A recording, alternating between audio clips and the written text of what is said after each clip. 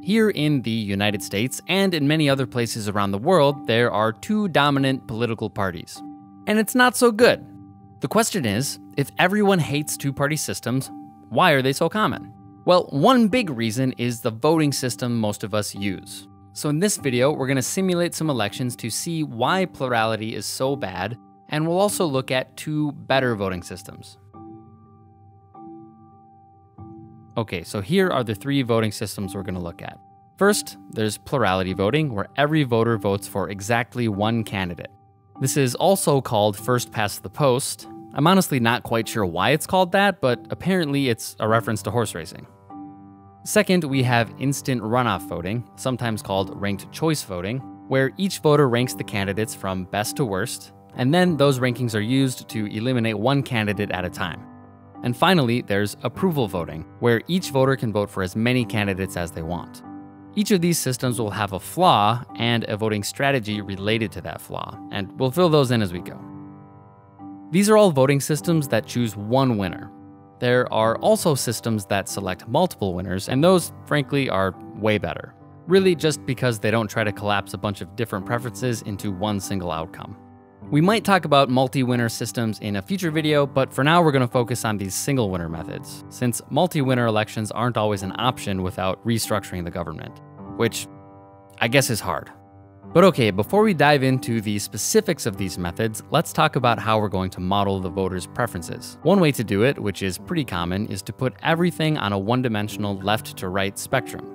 In this model, each candidate and each voter would sit at some position on this line that represents their views. Now, obviously this is much simpler than the real world, since all possible issues are just collapsed into one line. We can do a little bit better by using a two-dimensional issue space. This is still a lot simpler than real life, but it at least allows a voter to agree with a candidate on one issue but disagree on another. And it gives political parties more ways to vary from each other. And just for fun, we can be specific about what these two issues are in this nation of blobs. One issue is whether the government should focus on promoting the production of apples or mangoes, and the other is whether blob homes should be these cute, modern-looking homes, or these wacky, spooky, curvy ones. A candidate positioned right here would be pretty strongly in favor of mangoes and modern-looking homes, and a candidate down here would be somewhat in favor of spooky, curvy homes, and slightly in favor of apples. Each time we set up an election scenario, we'll place a few colorful candidate blobs, and we'll also place 100 gray blobs throughout this issue space as voters. Okay, so now we can look at the plurality system. This is the one where each voter votes for exactly one candidate, and the candidate with the most votes, or the plurality, wins. All right, let's run our first election. In this case, orange beats green. Great. This system works just fine when there are only two candidates or parties, and sure, there will be some disagreement, but it's hard to think of anything that could be more fair than just seeing who most voters prefer. But now let's add a third purple candidate. What do you think will happen in this case? Well, let's see. With purple in the mix, green ends up winning instead of orange. If you live in a place with a two-party system, you probably saw that coming. This result is a bit weird. Purple joined the race just to get last place, but they still changed the winner. Orange voters are going to be mad about that, and even most purple voters would have preferred orange over green. This is called the spoiler effect. So these purple voters are presented with a difficult choice. Do they vote for their honest favorite, leaving the choice to others? Or do they strategically vote for their second choice, hoping to get an outcome they prefer? The argument for voting honestly is that you need to do this if your favorite party is going to have a chance at building more support over time to eventually win. But that'll mean throwing a lot of elections to your least favorite party over time. It's really hard to ignore the tangible, immediate stakes in any given election, so it turns out that most people don't even consider third parties. And the two major parties mostly just need to worry about each other in a zero-sum game. Just look how complacent they are. Anywho, now let's see how these other ones behave. Next, we have instant runoff voting, where each voter ranks the candidates from most to least favorite. A runoff system is a series of elections, each one narrowing the list of candidates until a winner is found. And with instant runoff voting, we use the voters' rankings to do the runoff instantly. So that's where the name comes from. As an example, let's step through the process using the same set of voters and candidates we used before. Step 1 is to see how many times each candidate was ranked as the first choice. Notice how these are the same totals as in the honest plurality election. And if this were a plurality election, we'd be done. But in instant runoff, we eliminate the candidate in last place and then run the election again, this time counting the second choices of the purple voters. And this process can be repeated as many times as needed, depending how many candidates there are. And now, these are the same final totals we saw in the plurality elections when the voters were strategic. So one way to think about it is that instant runoff voting allows voters to vote honestly, but if their favorite candidate ends up getting last anyway, they can fall back on being strategic with their second favorite. Pretty nice, honestly. Now you might be thinking, we fixed the spoiler effect. There's no longer a conflict between honesty and strategy. Instant runoff forever. And in some cases, that's true. But there are still some situations where something weird happens, once again forcing some voters to make that difficult choice between honesty and strategy. Before we go through an example of that together, try pausing the video to see if you can find a situation yourself. Okay, so if we arrange the candidates like this, we're gonna get a weird result. So let's see how that works. First, let's run without purple just to see the baseline results. Okay, orange beats green just like before. But now let's add purple back in and see what happens. Purple ends up doing well enough to pass the first round, but by doing so, it knocks orange out of the race, and in the end, green wins. If the purple voters had instead put orange first, orange would have made it through the first round and then beaten green in the final round. And the purple voters like orange better. It boils down to the same situation as the spoiler effect from before. Instant runoff elections are in danger of running into this kind of situation when the three parties are roughly on a line with one party between two other reasonably popular parties. So it's called the center squeeze phenomenon, and here orange is in danger of being squeezed out. And with how much we like to discuss political issues on that one-dimensional left-to-right spectrum, this situation honestly doesn't seem too unlikely to me. Now, you might be wondering how this would work in real life. Great empirical thinking. Well, we unfortunately don't have too many examples, but Australia has been using instant runoff for over a century now.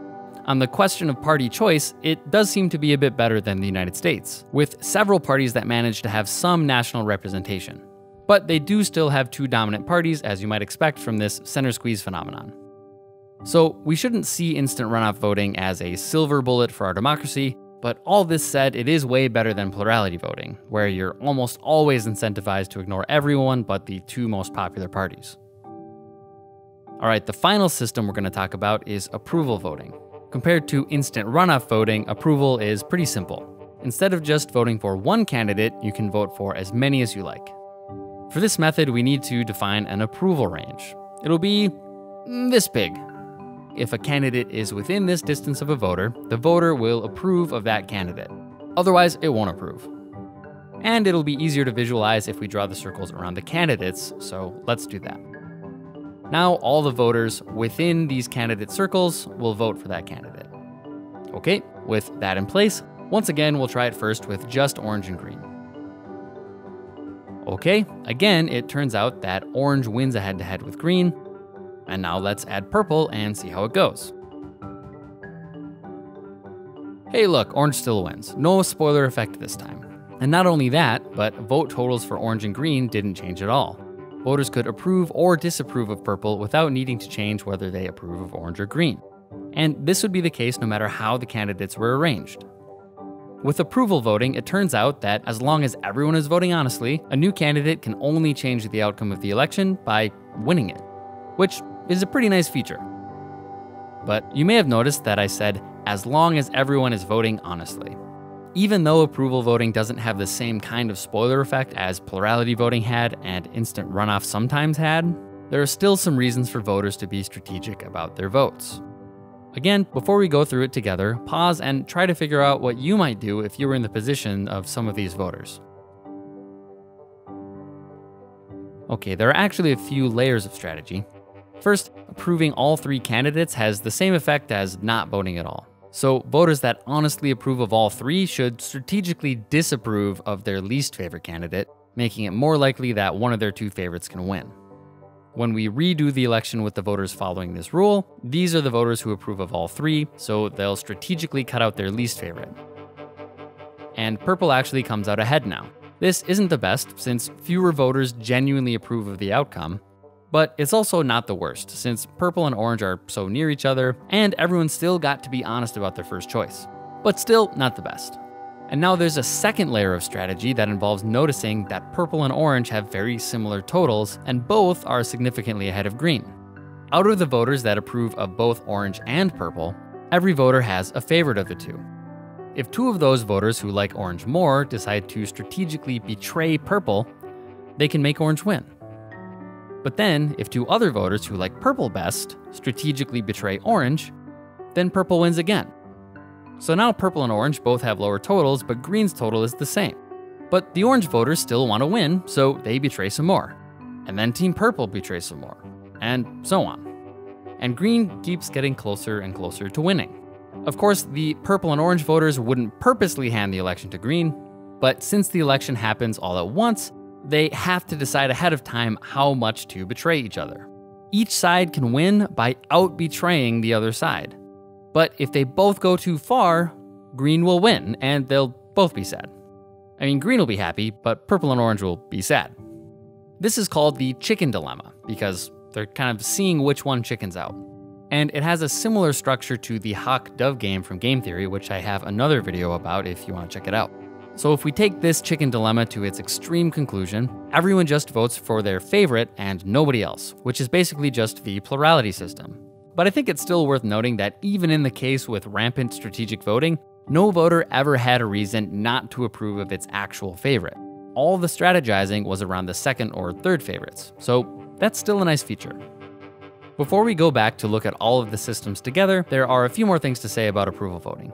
First, approval voting is a special case of a category of voting systems called score voting or range voting systems. Approval voting basically lets you score each candidate on a range of 0 or 1, but some systems let you assign a score from a different range, like from 1 to 10 or from A to F if you like letter grades. And finally, we should also talk about real-world examples. Unfortunately, I couldn't find any examples that were long-lasting and well-documented, at least for governments, so I'm not sure we can really say anything too definitive about approval voting without giving it a little bit more of a try. Okay, so now that we've looked at all three, what can we say? Well, none of the systems are perfect, but we can say that it's pretty clear that plurality voting is the worst. It's just bad. But as far as the other two go, it's hard to say which is better without more real-world examples. One nice thing about instant runoff is that it's the second most common single winner voting method, so it might have the best chance of actually replacing plurality. On the other hand, I do tend to like approval, because voters can always be honest about their first choice. Whether you're very aggressive and greedy with your vote, or you're very willing to compromise and vote for your second favorite, you can always vote for your first choice. Which I find really convincing, if you can't tell. But in the end, I'd happily take either one of these over plurality voting. Because again, plurality voting is bad. But having said that, even though that system sucks, it's still much better than nothing. So vote every time you get the chance. As always, thanks for watching. And again, vote every time you get the chance.